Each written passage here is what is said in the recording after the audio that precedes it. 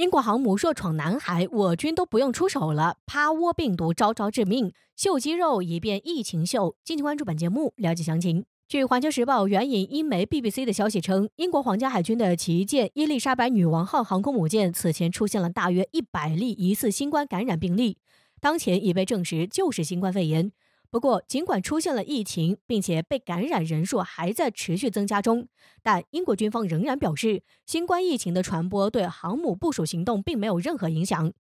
据了解，虽然英国人还嘴硬，但除了航母受到了疫情的冲击外，其航母编队中的45型驱逐舰钻石号因为燃气轮机存在严重缺陷，不得不脱离此次前往南海巡航的任务，停靠在了地中海北约港口。也就是说，作为伊丽莎白女王号航空母舰群中的主力驱逐舰，钻石号此次无法跟随其前往南海了，这直接导致伊丽莎白女王号航母打击群的护航力量大幅减少。值得一提的是，这还不是英国海军45型驱逐舰第一次暴露出这样的故障了。在2018年的时候，英国海军当时所有现役的45型驱逐舰全部趴窝在了英国港口，而且共6艘驱逐舰全都是因为动力故障而趴窝的。甚至就在前不久，在英国海军入侵俄罗斯领海之际，还因为动力故障而被迫掉头返航过。也就是说，英国航母战斗群还未到南海，我军都没出手，他们自己就出现重大事故了。而且趴窝病毒可以说是招招致命。不夸张地说，就凭英国航母现在这个状态，若还敢强闯南海，那我军都不用反击了。英国人硬生生的是把这次秀肌肉的行为变成了疫情秀。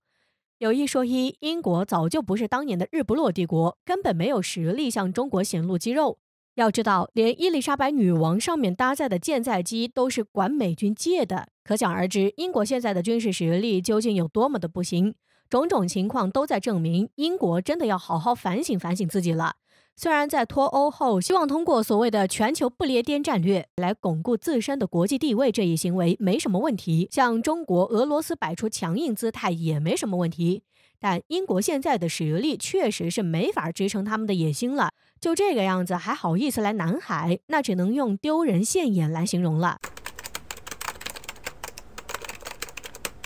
面对美澳的接连挑衅，中国真的发怒了吗？这一次中方不再警告，选择直接回击，澳媒却抗议中国反制到了家门口。敬请关注本期节目。众所周知，以美国为首的西方国家都十分热衷于所谓的自由航行，他们经常会打着这个幌子，派军机战舰在中国周边海域进行挑衅。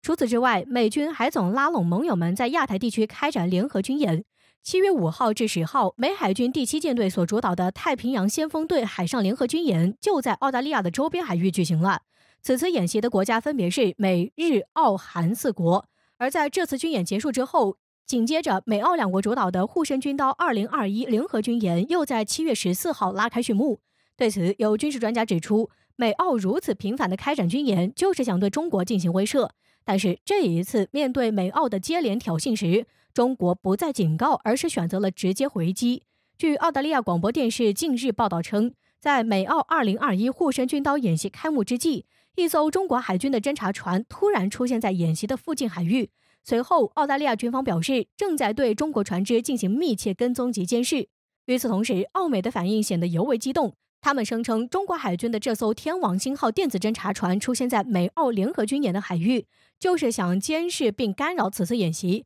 而且这片海域位于澳洲东海岸，所以他们提出强烈抗议，声称中国的反制已经到了澳洲家门口。对此，我们想说，澳媒的这种言论无疑是在进行炒作，因为我军侦察船航行的区域属于国际海域，用西方国家惯用的口吻来讲，那属于自由航行。在分析看来，澳媒如此紧张的原因在于，中国这次反击不再像以往那样温和，在没有提前告知的情况下，我军就用以其人之道还治其人之身的方式直接回击了美澳的挑衅。也许是这种转变让澳大利亚感到不太习惯吧。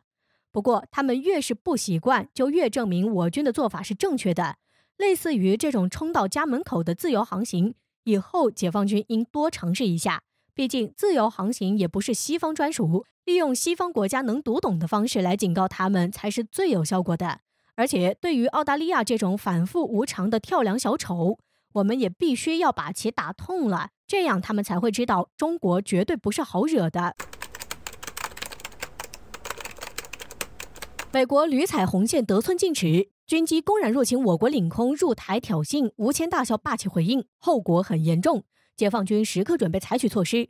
敬请关注本期节目。中华民族的崛起是不可阻挡的，但是我们在崛起的路上总有宵小之辈给我们制造障碍，而这其中就属美国与日本较得最欢，动作也是最多的。日本最近在对台问题上大做文章，之前其副相兼财政大臣麻生太郎公然宣称，日本将与美国共同出兵介入台海地区，并且在不久之前，英媒就爆料了美日两国军队指挥官对台海未来可能发生的冲突进行了兵棋推演。这些都证明了日本对我国抱有很大的仇视态度，很可能已经做好准备随时介入台海。美国就更不用说了，一直就害怕高速发展的中国威胁到它的霸权，在我国周边更是拉拢盟友围堵中国，在南海、东海一直动作不断，对台军售更是如同家常便饭，可以说屡踏红线得寸进尺。据环球时报15号报道，美军一架 C-146运输机非法闯入我国领空，并降落在台北松山机场，其公然无视我国主权，引起了国际社会的广泛关注。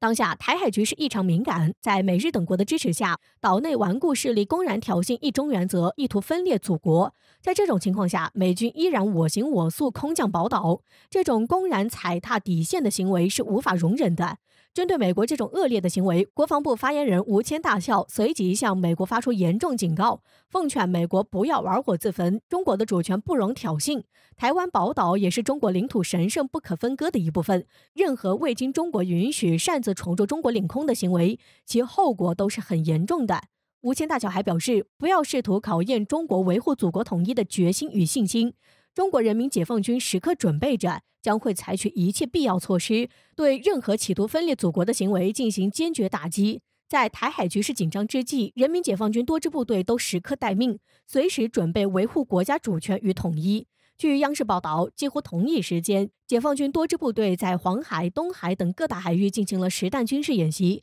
检验了解放军两栖作战、抢滩登陆等作战能力，为未来可能存在的夺岛战斗做了充分的准备。据悉，参演的部队都是东部战区对台一线部队。著名军事专家傅前少也表示，台湾是中国的领土，美军未经中国允许擅自闯入，我们必须采取措施，完全可以借鉴6月份俄罗斯对待擅闯领海的英国军舰的行为。中国已经不是旧时代的中国了，现在的人民解放军有能力、有信心守卫祖国，俄罗斯能做到的，中国同样也能做到。两岸是一家人，我们当然希望和平统一，但这并不是美国等国家和岛内顽固分子得寸进尺、屡踏红线的借口。统一是大势所趋，中国崛起更是大势所趋。奉劝以美国为首的国家能够认识到这一点。虽然中国人民爱好和平，但是犯我中华者，虽远必诛。这句话相信各位也都听过。